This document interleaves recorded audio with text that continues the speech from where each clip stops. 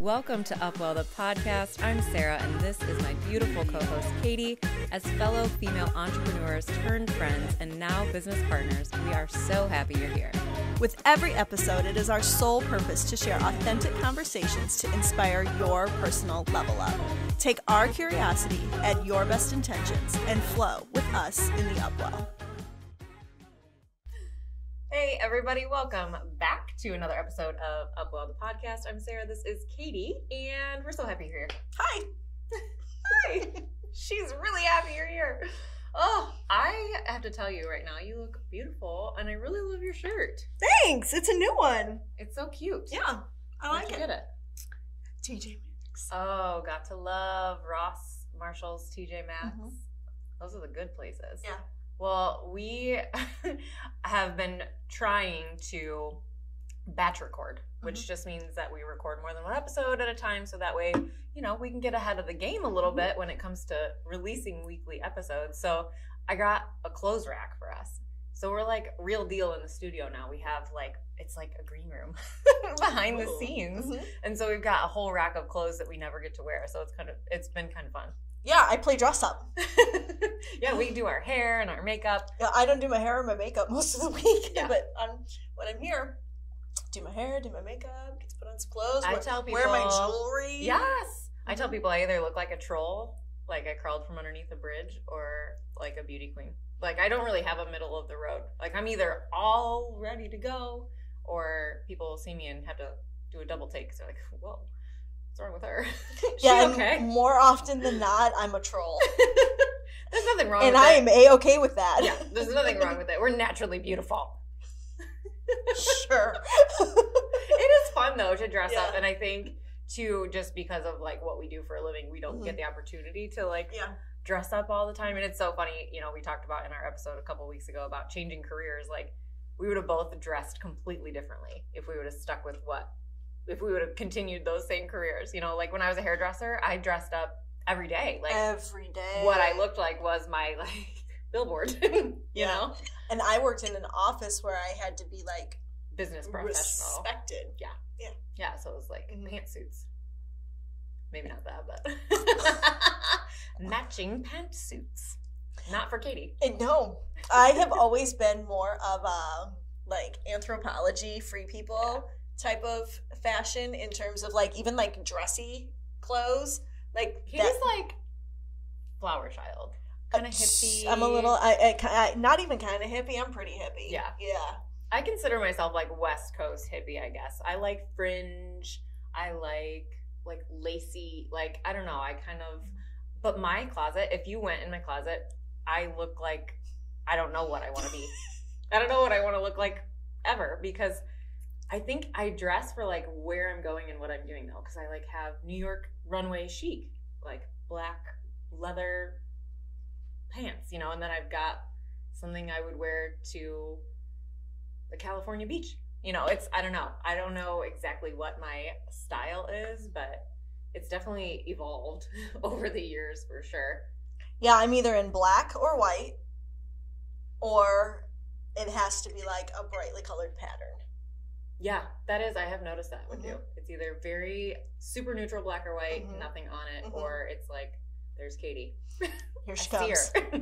Here she I comes. see her way over there. Yeah, those are my two styles. I like that. I'm a bit of an enigma. I don't fall into like I think a stereotypical enigma. That's the word. Yeah, I don't fall into a stereotypical style or persona. Whereas like, and I don't try to judge people, but there are times when I see somebody and it's just kind of like, oh, yep, I can predict what they do for a living. I think too, going back to like as you age, when you're younger, you're not expected, but like to fit in with who your crowd is, you dress a certain way, you know, whether you were a preppy or an athlete or an emo kid, you know, all those different like personas really dictated the way that you kind of showed up physically, like what you wore, how you did your hair, how you did you know, if you did your makeup, all that kind of stuff. So I think it's just so interesting. I think my style now is tired mom or tired dog mom. Like I want to be comfortable. I don't want to look scary when I go to the grocery store, but I also don't care what I look like. So I'm somewhere in that world right now. Is that like a mid-30s thing? Probably. Mine is, what is the acronym? IDAGF. GAF. She don't give. Oh, that's funny. Whatever. IDGAF. Yeah, IDGAF. That's my style. Yep. But no, if I do gravitate more towards like the kind of the hippie vibe. Yeah. I like that though. And I think the cool thing about fashion right now is that it is kind of more wide variety. Mm-hmm. It's like more open. I don't think people like pigeonhole into different categories based on their style, or people can like more than one thing. And I think it's more fun because I really do. I play with my wardrobe, I guess, as like a creative outlet. Like if I like something, it expresses me maybe. And I think that's kind of fun to play with, you know, the idea of your clothes being an extension of your personality. Oh, absolutely. Yeah. Yeah. That's absolutely nothing to do with what we're talking about today. But I just had to tell Katie that I thought she was so pretty and that I like playing dress up with her. So yeah, I really like your hair pulled back like this. You don't wear it pulled back like that very often. I don't. It's either usually up on top of my head, or just down. So kind of fun. I'm trying to do something new and different. Perfect.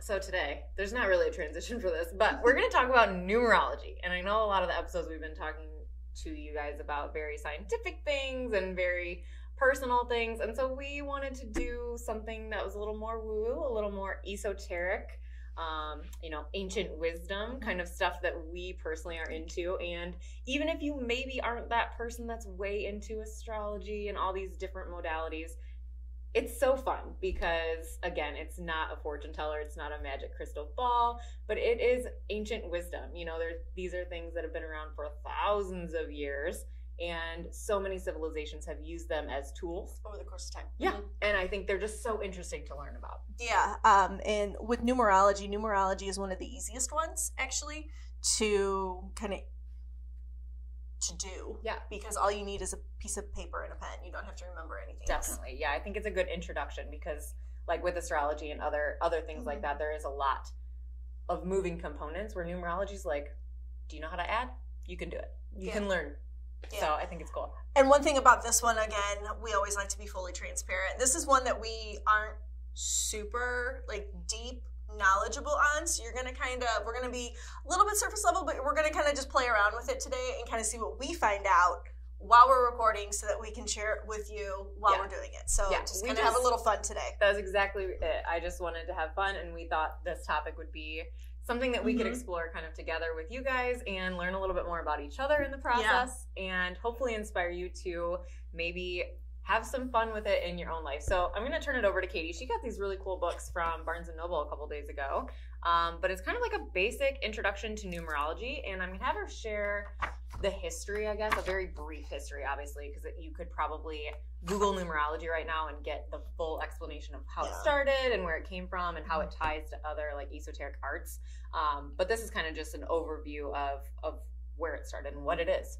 So numerology is an ancient technique that uses numbers to assess the character and destiny of a person, but it can also be used to check out the nature of a new pet, a business, or anything else you can think of, as long as it has a name or a starting date that you can work with. It's really easy to use. Like I said, all you need is a piece of paper and a pen. If you need a calculator as well, you can use that. But numbers are everywhere, and they always have been. Even animals have an idea of numbers, especially when on the lookout for predators, because they need to judge how many there are and how far away they might be. The ancient Hebrews, Greeks, and Romans used number systems based on the letters of the alphabet, but the numerical system that we actually use today is from the Arabs. Yeah. Did you know that? Okay. I don't know how, but mathematics can be traced back to the need to count the bags of grains that a farmer brought to a grain store. It can also be used for planning a town, like the layout, the architecture, all of that. So most of us have heard, or I might be bringing back some memories here, the Pythagorean theorem. Yeah. So the mathematician Pythagoras. There you go. Thank you, Bodhi. He's credited as the originator of numerology, but it was already in existence long before he was, but he's still kind of given credit for it. But it was the Pythagorean brotherhood that worked out the basics of the system that we use today. And then it kind of really started in Italy. It says here the 6th century BCE. Yeah, that's so long ago. And I think there's so much to be said about like ancient wisdoms like that are still so prevalent in our lives today. Because look at just numbers in general. Take away the numerology factor from it. But everything is a measurement. Time, space, direction. Like everything is connected. Yeah. And anything that's measurable really can be counted or, some sort of number system is involved. So I think it's just so cool to kind of tie that into different aspects of your life. And even if you're not into all the things that we talk about today, I love recognizing patterns, right? Or seeing repeating things. And, numbers is a big part of that. If you're, I know people have heard this saying before, but it's 11:11, make a wish. Like repeating. Or it's 1, 2, 3, 4, make a wish. Yeah, yeah. So it's like fun to see correlating patterns, and I think people's minds subconsciously look for connection and look for patterns like that. Whether to put things together in your brain, whether you're thinking about it or not. Right. Yeah. The numbers are everywhere. Patterns are everywhere. It kind of ties in. The patterns and the numbers tie into sacred geometry as well, which that can be a whole different topic that we can do sometime. But in terms of numerology, we wanted to really just kind of touch on how you can find out what some of your personal numbers are and what those personal numbers mean. Yeah. And this is going to be super fun because Katie and I just learned each other's, but we're going to dive into a little bit more about them. But first I want to share with everyone, there are vast amounts of different numerology numbers that could pertain to your life. But the ones we're going to talk about today are the universal number. So that is the number that we are collectively in based on the year. So based on the year that we're in right now, kind of the energies and the themes that could potentially, show up in everyone's lives. And then there's more personal numbers that are personal to your birth date, your name. They fluctuate just depending on what you're kind of looking for. You can search things like what your soul's destiny is, or your life's purpose, or your karmic debt. So there's a wide variety if you are interested in learning more. But like I said, we're going to talk about our personal number, our personal year, and the universal year. Yeah, those are the kind of the three. So why don't you explain then how? Let's start with universal year. Yeah. Okay, let's start with that one. So to explain to everybody how we calculate that. Yeah, so because this one's pretty simple. Yeah, it's really just the current year. You just find the current year and you add all of the digits of the year, and that will give you the cycle or the number that we're in. Everything is run on a 1 through 9 scale, so anytime you add the digits of a number and it goes above 10, you add those two numbers together to create a single digit. There are I forget what they're called. They're double digit numbers. They have a name. The life numbers? No. But it's like 11, 22, 33. They have names because those are their own category of numbers. But for the most part, you add to always end up with one single digit. And so we are in the year 2023, obviously. So if you add 2 plus 0 plus 2 plus 3, you're going to round out to the number 7, right? Yeah. Let me practice my addition today live on camera. So we are in a universal year 7. So these are some of the themes that could potentially be coming up for all of us collectively in this year. Number 7 is actually the most highly spiritual number. It's known for being the year of the philosopher and the seeker. So if you're looking to gain new knowledge or uncover hidden knowledge or truths, this is the year that some of that, yeah. I know. I think it's funny too.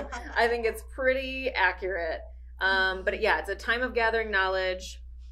Inward focus also is a big theme. So a lot of self-reflection and personal growth and individual transformation can be a theme of the universal year 7 too. That's cool. I know. So the fun thing is I am in a personal year 7 too.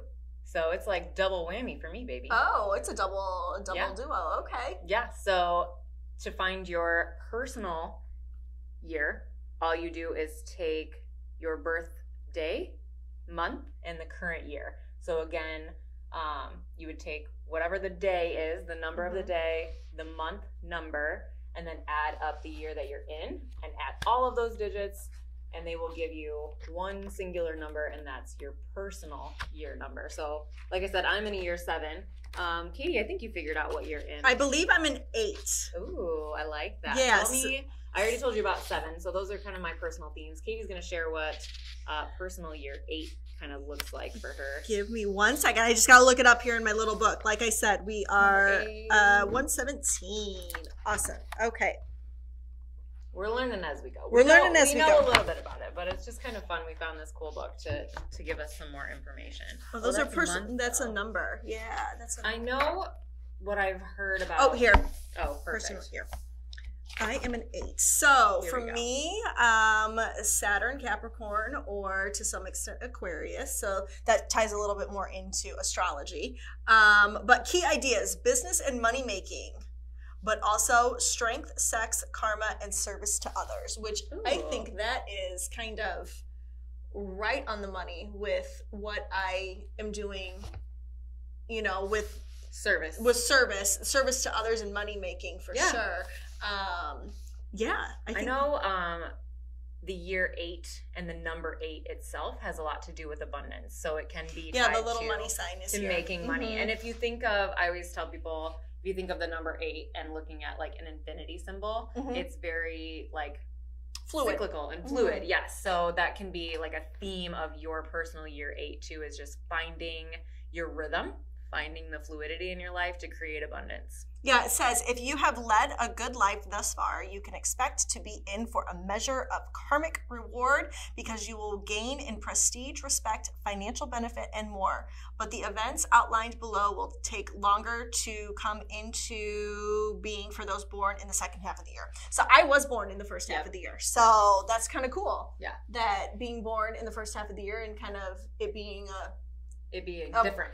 Being different than the second half of the year. Definitely. It's interesting. Yeah. So I definitely encourage you to look at what your personal year is because like I said, we're in a universal year 7, which has a lot to do with self-reflection and personal growth. Right. But learning your own personal number, you can kind of tie them together. So like knowing that you're in a universal year, that's going to be important to learn new things, educate yourself.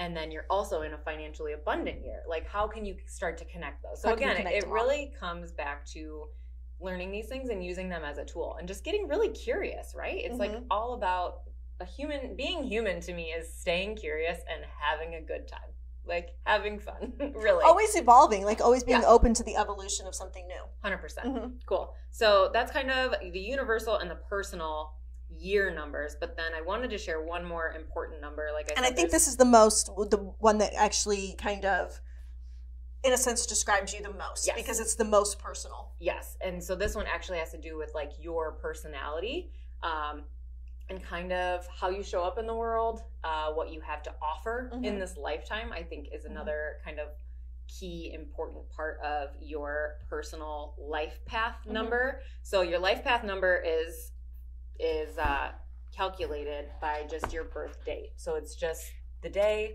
the month, and the year, all the digits added together.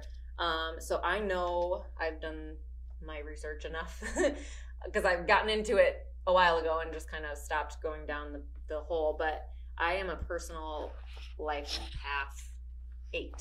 Okay. So that's the only reason I knew a little bit more about Katie's personal year is because I've researched what my life path number is. So again, 8 is about finding fluidity in your life and finding your path, you know, with that cyclical manner. And it can have a lot to do with financial gain and loss. What else? Did you find something else about? So life path number, leadership, salesmanship, and attraction to business. And that is so my girl. I like to start new businesses. Yes. You can succeed at anything you put your mind to, but your failures can be pretty spectacular. That they are. Real talk. Real talk.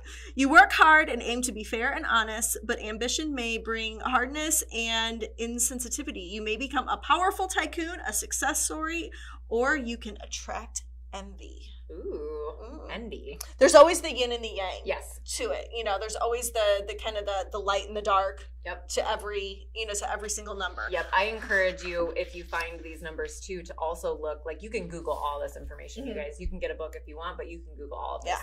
If you look up your personal year number or your life path number, you can also search the shadow side of that number. So it's exactly what you just said, but it'll Why don't you explain what the shadow side is? Yeah, it'll give you the not so great side of that number, the theme around that number that maybe isn't the positive, happy-go-lucky side, the things that you could run into. And a lot of times it's just using the same energies, but in a negative way. So for instance, like, my life path number is an 8 and is very closely tied to money and abundance. But if I'm in my shadow or in the shadow of that number and I get greedy or I'm making money for the wrong reasons, I could potentially lose it all or hurt someone, so there is always that yin and that yang, that pull. So as long as you're showing up in a positive way and you have good intentions, I feel like you can be in the light of your personal path, your life path number.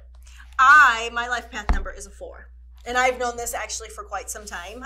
Mine is I am practical and sensible, it might be kind of funny to some people that know me well. They might be like, what? But really deep down, those probably are 2 of my most ingrained qualities that I have as a human. I always come to you if I need a down-to-earth, rooted in reality answer. Yes, I don't sugarcoat anything. You're going to get real. She's right. You're going to get a very real, blunt, honest, no fluffy from me. So it says you work hard in a steady and methodical manner and may place high value on traditional methods, but you also may buck tradition and start a revolution. I'm all about revolutions. While being reliable, you can also be nitpicky and too materialistic.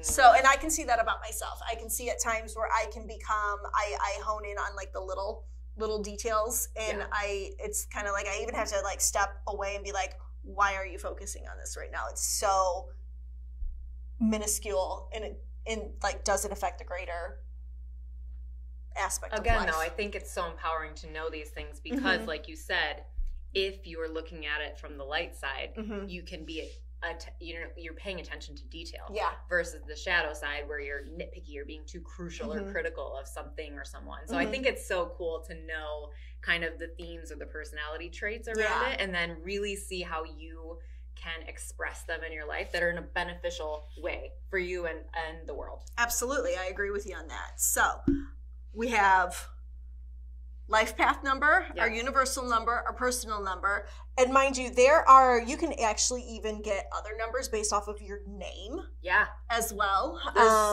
There's so many numerology numbers that you can get that kind of represent different aspects of your life. You can do numbers based on your relationships. You can calculate the numerology of your home, like Katie said in the beginning, of your children's birthdays, of pets' birthdays, the start of businesses. Yeah, we actually did Upwell's start date. And what did we determine it was? 7? It's 2/3/2023. So that would be, let's add it out. So that'd be 5, 6, 7 plus it's a 3. It is, because it comes out to 12, then you add 1 and 2 together. So we are a 3 as a business. So we'll do some diving into that just to see what that means for us. But again, I just think it's so kind of just a fun little thing just to kind of maybe play around with, and just if you want to, if you're curious of, doing something that's maybe a little more whimsical and, like she said, esoteric, to where, kind of play around with it and see what it might say. I know a lot of people are like, oh, what's my horoscope today? Some people take it for, with a grain of salt, and other people take it like no holds bar, like this is how my day is gonna be. So that's totally your personal preference, but we kind of like diving into some of these little more woo-woo topics. They're kind of fun just to, I think, in a way, they've been so rooted in tradition for so long, and me being what's my number? A 4. I like, tradition, but I like to create revolution. So maybe I'll create the revolution of bringing back tradition. Yeah, I love that. I just got goosebumps. I love that. And again, like all of these things, all of these tools that are available to us for thousands of years, just help you to recognize your own potential, right? Like, how can you improve your life, improve your experience here, you know? And I just think it's such a fun thing to incorporate, you know, if you want to get to know yourself a little bit more and how you can show up in the world and for other people in your life. Yeah, and like I said, so many different cultures have relied on these for so long to kind of guide them to where they are now. Yeah. Whether that's good or bad, like we've said, there's always both sides, light and dark, both sides of it. But you know, just I think it's a practice in opening up your mind to a different perspective on looking at things. Agreed. And I think we could all use more of that. Yes, absolutely. More of that these days. All right. Any more nuggets on numerology that you know about? I don't think so. I want to share some of my personal favorite books. And, perfect. Yeah. And references that you could potentially learn a little bit more from. But I will link them in the show notes because I don't have them here. So they'll be linked in the show notes. Please check them out. They're a couple of my favorite authors, and you can find them on social media too. So they'll be able to give you a little bit more information about your personal life path numbers and some of the other numbers that we didn't get an opportunity to really talk about today. So if you're interested in learning more about certain aspects of your life, whether that's your relationships or your career, all the different fun things, you can kind of dive a little bit deeper in and get some clarity or direction, or just have some fun. Just have some fun. That's what life is all about, is having fun. 100%. Absolutely. All right, guys. Well, thanks so much for joining us on this episode of Upwell the Podcast. You can find us on all the places online at Upwell the Podcast. We are now on Pinterest and Twitter, so be on the lookout for stuff there, in addition to YouTube, Facebook, Instagram. You can find myself personally at barefoot.katie, and again, I am on all of the places online as well, at Sarah Behrens for Miss Sarah. So until next time, take care of yourselves, take care of each other, and take care of the world around you. Bye. Bye, guys.